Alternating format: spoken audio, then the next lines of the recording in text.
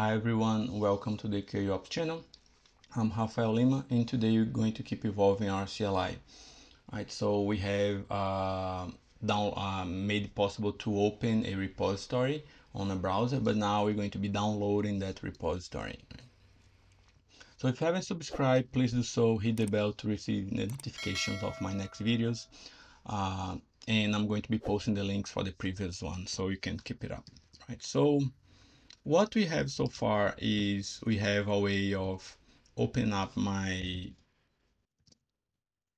channels folders, right? So, and I'm going to post the links for the video that we created this menu and the functionality. And now I want to download the repo, right? But first I'm going to remove these spaces. I think it's too, it does not make sense to have these spaces here. So I think it's a little cleaner.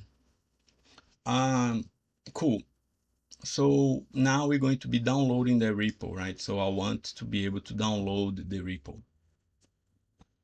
And the first thing that we're going to do is I'm going to come here and I'm going to say download. And I cannot forget to put download alias. Cool. And here I'm just going to copy and paste it here just to be faster. We'll download repo to the parent folder of the CLI, right?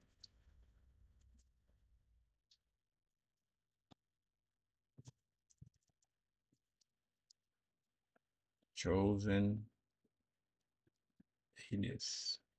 We'll download the repo of the chosen alias to the parent folder of the CLI. Why the parent folder?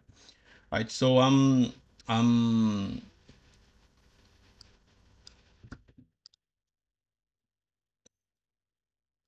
the parent folder is this one. I don't want to download to the CLI itself. I want to download to the parent folder.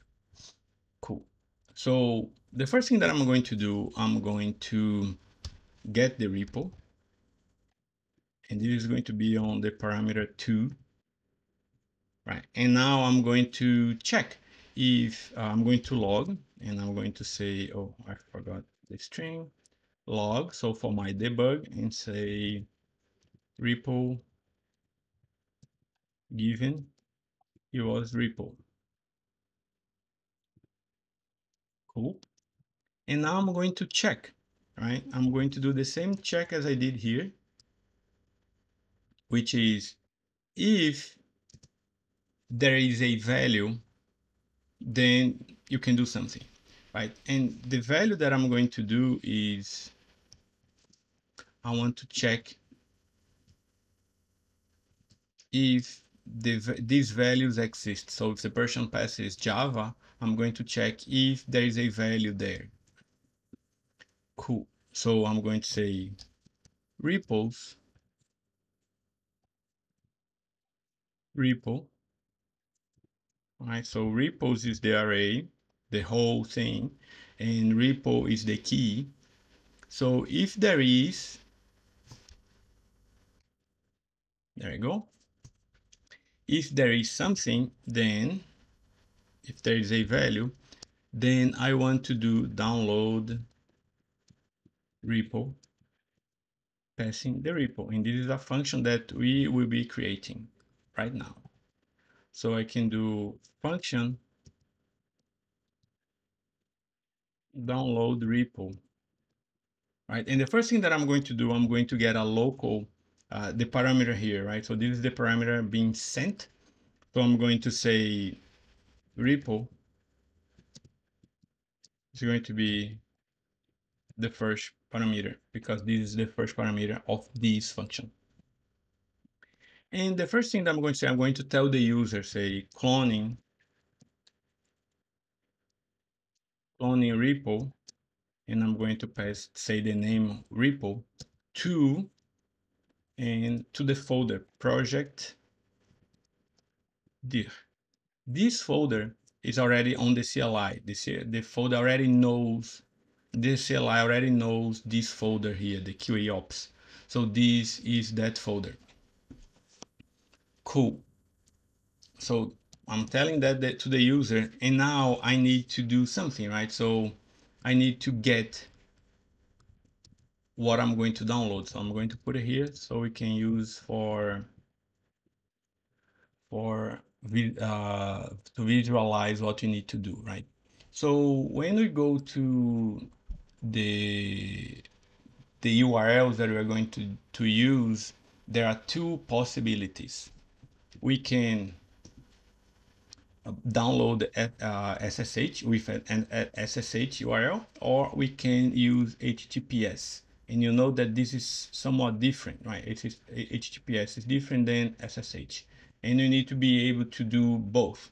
I'm not sure what the user wants to do, right? So that's why we have a user config, and um, I'm going to post the video for how we did this user config and how we are using it.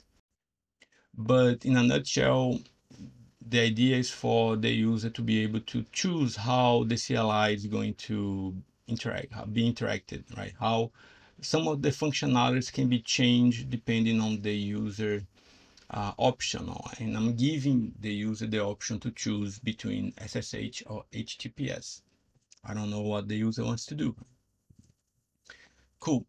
So the first thing that I want to do, if the user wants HTTPS, there is no problem. I'm just going to download straight away the link. But if the user wants SSH, I need to remove and create the SSH URL.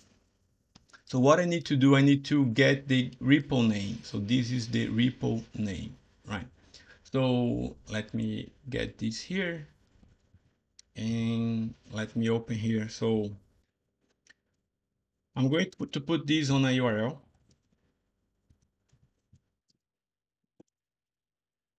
right, so if I can do echo URL, and now I can do echo URL, and I can do a substring, right? So shell has many functionality to do substring. There is this link here. You can, I'm going to put the link here. You can study what you are able to do. But what I want to do is I want to get only this, the last thing. And the last thing is after the forward slash, right? So I want to discard everything before the forward slash, including the last forward slash. And the way that I can do this, I can do, there is a function in shell that I put the variable, which is a string, the content is a string, and I can say the hash sign twice, an asterisk, and this is going to look for the last, this is going to discard everything until the character that I put next. So this is saying discard everything until the forward slash, until the last forward slash. So when I do this, you just get docs, right? If I put hyphen, right? If I put a hyphen, you would discard everything here. Right? And now I would get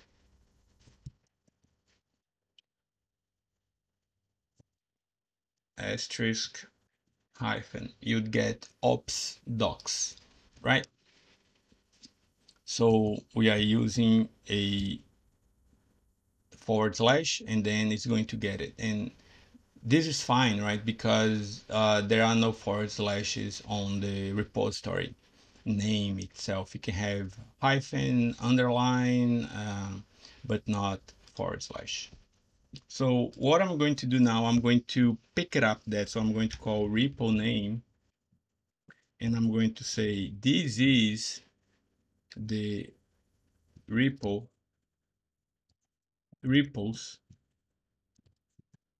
repo, and now I'm going to do hash asterisk forward slash. These need to be inside the curly brackets. Cool. Great. And now I'm going to log the repo name found is repo name. Cool. Now I need to validate if this exists, because if the person did not set this up, then it's going to mess the functionality, right? So I'm going to now verify if the value of this variable is empty, the dash z is for empty, then I'm going to throw an error and I'm going to say user config not found. I'm going to break a line. Please execute and the BB setup check, which is the configuration to make sure the CLI is working. I'm giving an error. I could give in red, which is going to be a red message, but the error at the end has a exit command, and this is going to stop the script because this is an error. I don't want to I don't want the script to keep executing. I want to stop right there. Now, what I'm going to do is I'm going now to validate if there is something, right? What is the actual value of the variable? So if the value is true, then I can do something, right? So I'm going to say log cloning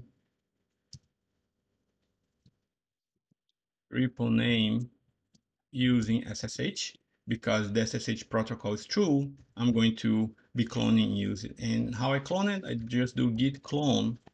And now I need to create the SSH URL. So this is all the way here. And I'm going to hard code this because this is my repository name, right, for the QaOps channel. I'm not going to be changing this. This is going to be fixed. So I have no problem hard coding this. Repo name, because it's the name that we found, and I need to put .git. Here you have .git, and then I need to pass where I want it to be downloaded to, because if I just do git clone, it's going to download exactly where I am executing that command, and I can't execute that command anywhere in my computer, right? So I'm going to say I want this to be downloaded to the project dir and to the repo name, right? So it's going to download to this folder here. Cool. Else, all right, if the person wants to use SSH, HTTPS, I'm going to replicate this, and now I'm going to say git clone, and I'm going to say repos, repo, and the same thing here. All right, cool. And now let's try it out. So QaOps, let me clean up here. Delete BB, delete docs, and delete QaOps. This is the Java one, right? Just have the CLI in another project that I'm working. Cool. So if I do BB QaOps, I have here and I can do download, and I can do anything. So anything. Bad substitution. Repo. Line 60. Line 60. Okay. Cool. Again, it doesn't do anything because there is no repo for that. I could throw a message to the user, but now let me download something that exists, docs. So let me go to my home.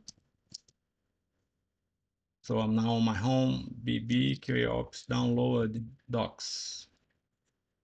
And it downloaded. It threw the message, it's downloaded, QaOps docs is here. Amazing. So now let's check the HTTPS. So this is going to be false. And I can show you that this was downloaded using SSH because git remote -v, this is the SSH URL, right?